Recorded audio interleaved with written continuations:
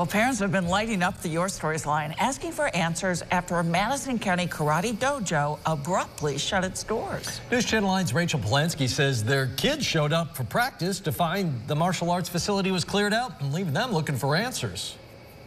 Extreme Martial Arts in Oneida proudly lists its principles across its storefront.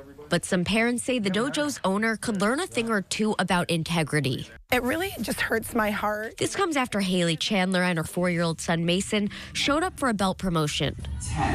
But the doors, it's all gone, were locked. He was nowhere to be found. He didn't come in for classes.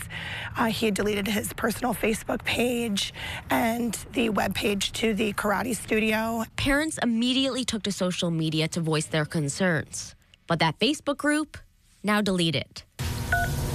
And the owner's phone number? Your call cannot be completed as dialed. Disconnected. I wanted to contact you guys because I want to make it aware to our community that this is something that happened, and I don't want him to be able to do this in other communities in the future. And Haley's not alone. Other parents also emailed the Your Stories team about the abrupt shutdown.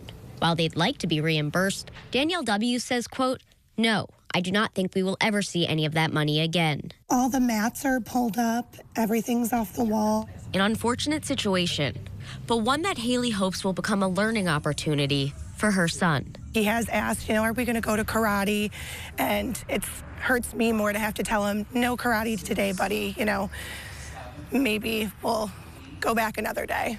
Meanwhile, Oneida police tell me they have received a complaint about extreme martial arts and they are investigating. Do you have a story you want us to look into? Email us at yourstories@localsyr.com. Rachel Polanski, News Channel 9.